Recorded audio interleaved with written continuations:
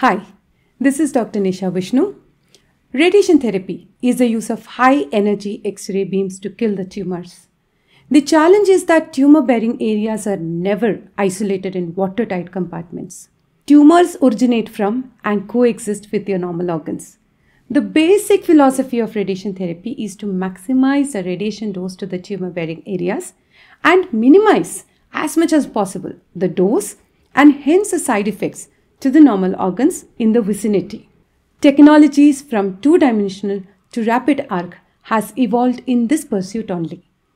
Earlier times, a cancer in say oral cavity was treated by projecting two X-ray beams from either side of the cheek. This damaged not only the tumor in the oral cavity but the entire areas around it. With advancement in imaging and planning, we have started sending beams from different sides of the treatment areas after shaping it into the size and shape of the tumor treatment areas as seen from the treatment angle, and we call it the bird's eye view. And in this way we are able to avoid the high dose in the nearby normal organs. This technique is known as three-dimensional conventional radiotherapy, or more popularly 3D CRT.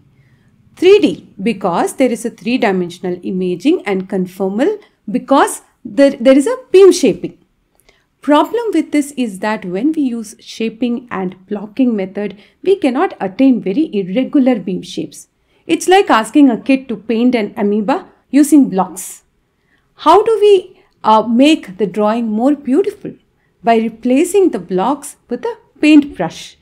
IMRT, or intensity modulated radiotherapy, is that paintbrush wherein not only the beams are coming from 6 or 7 different directions, but each beam is divided into small beamlets, and each of these beamlets carry a different intensity.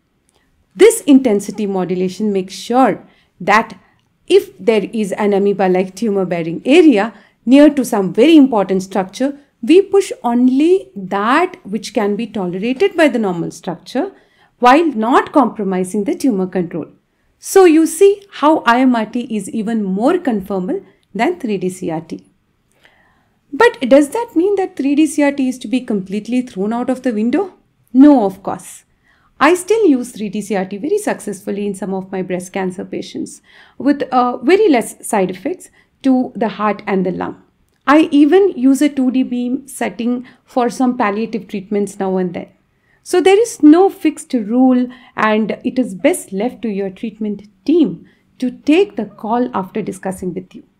Please go through my next video wherein I talk about more advanced radiotherapy technique including IGR, VMAT, etc. Thank you.